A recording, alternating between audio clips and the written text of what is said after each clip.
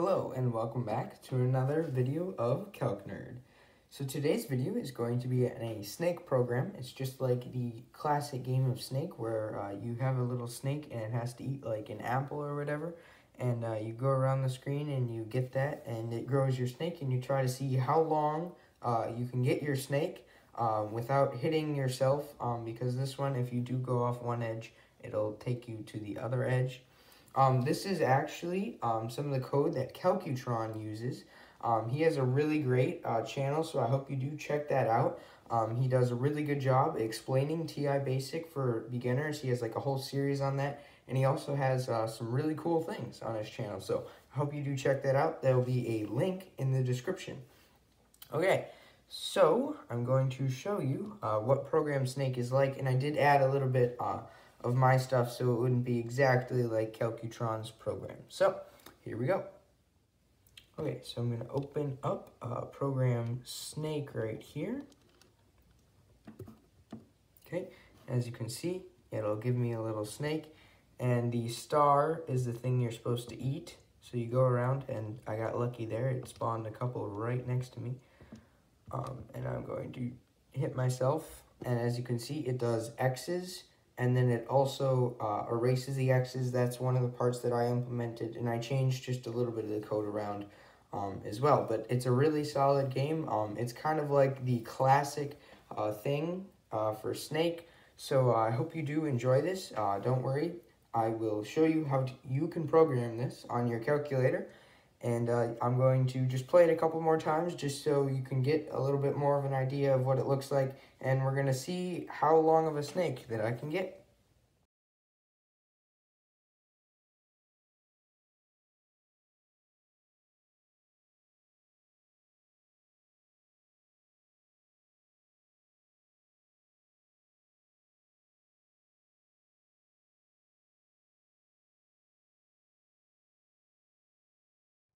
Okay, so now I'm going to show you how you can program this into your own calculator.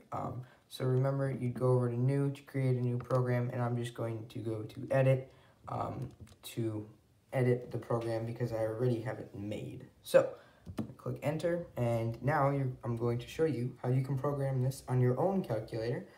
It probably won't work on stuff older than the TI-83 Plus, but I'm not sure on that.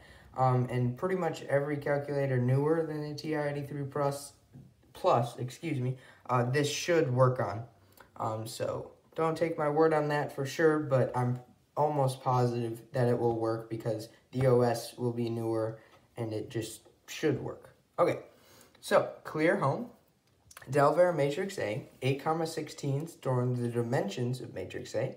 And remember, to find stuff with matrix, you click second and X to the negative first. This is where you find all the matrix, I believe it's, yes, A to J. And then over in math, you find like 2 is the transpose operator. I used that in my 2048 video. So I hope you do check that one out. It's another really fun game. And you also find dimensions, which is what is used right here. The store button, remember, is this STO arrow button.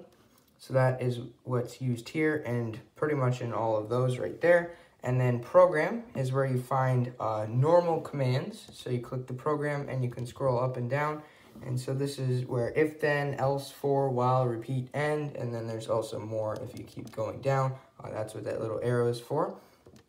Then in input output, which is IO, that's what it stands for, input and output. You have input and then output down here, stuff like prompt, display, get key, all of that is, or actually prompt isn't used in here, but a lot of this stuff is used in here, and that's where you find it.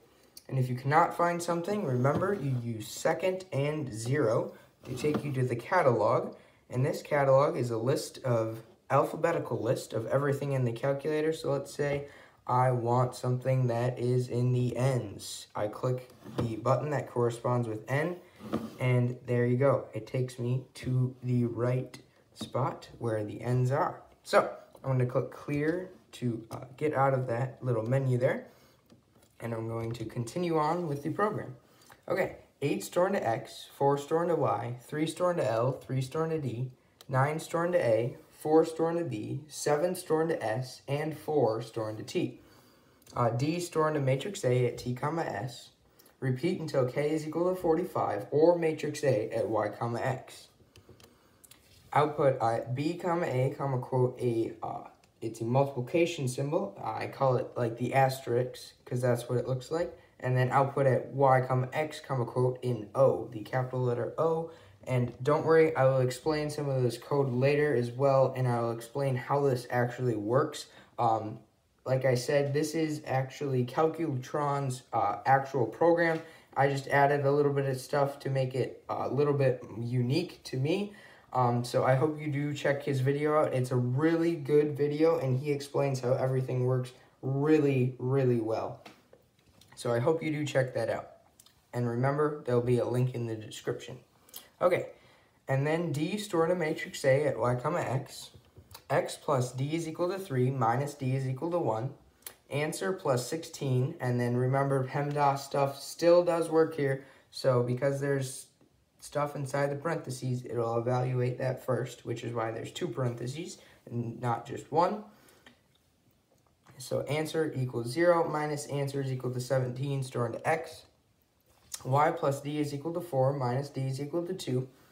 Answer plus 8, 2 parentheses. Answer is equal to 0 minus answer is equal to 9 stored into y. If A is equal to x and B is equal to y, then, so basically, if the position of the snake's head, not the tail, but the head is equal to wherever the food was, or I like to call it the apple, then I have to find a new position, so that's why I'm doing a rand int into A and B. And so now that I've found my new position, I also need to add 1 to the length of the snake. So that's what L plus 1 stored into L is for. Otherwise, output t comma s comma quote a space. Matrix A at t comma s stored into E. 0 stored into matrix A at t comma s. S plus E is equal to 3 minus E is equal to 1. Answer plus 16, and then 2 parentheses, answer equals 0 minus answer is equal to 17 stored into S. And T plus E is equal to 4 minus E is equal to 2. Answer plus 8, and then 2 parentheses, answer is equal to 0, and then equal to 9. So that's just setting the boundaries, basically. And get key stored into K. K is equal to 34, or 1 is greater than absolute value of K minus 25.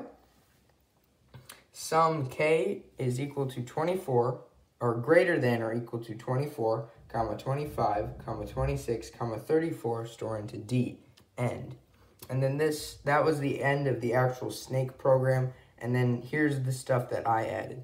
T store into Y, S store into X, for A, comma 1, comma L, matrix A at T, comma S, store into B. Output T, comma S, comma quote X, T plus B is equal to 4, minus B is equal to 2, answer plus 8, 2 parentheses, answer is equal to 0, minus answer is equal to 9, store into T, S plus B is equal to 3, minus B is equal to 1, answer plus 16, and then 2 parentheses, answer is equal to 0, minus answer is equal to 17, store into S, N.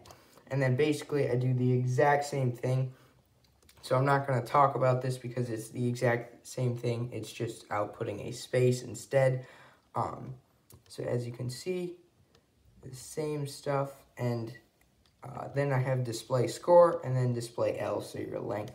And I'll go back to this. Remember, you can pause to look at this code right here. So this is the end of the first one, and then it continues on right here. I'll just go through that once more just to make sure that you got it. Okay, so basically, I'm going to now show you just a little bit. I recommend you do check out Calcutron's tutorial on Snake because it's a great explanation. It's what I watched to figure out a really good program for Snake. It's a great one. So basically, it's using a sum k thing. So if sum, or it's actually just sum, k is equal to 24, 25, 26, 34. So any of the arrow keys, and it's greater than or equal to. So it's creating a list, and this list is basically a 0, 0, 0, and then if I click 34, it'd be a 1, but it's actually doing 4 because it's a greater than or equal to. And so that's how it figures out the direction and keeps storing it so you go the same way if you're not clicking a key, which is what makes Snake a really cool game. So that is the gist of the Snake game. It's a really easy game to program, a really fun one to play. I hope you did enjoy today's video. I hope you like and subscribe. If you're not subscribed, thank you to everyone who is subscribed. It helps me out a lot, and I hope you have a great rest of your day. Thank you for watching, and as always, I'll see you in the next one.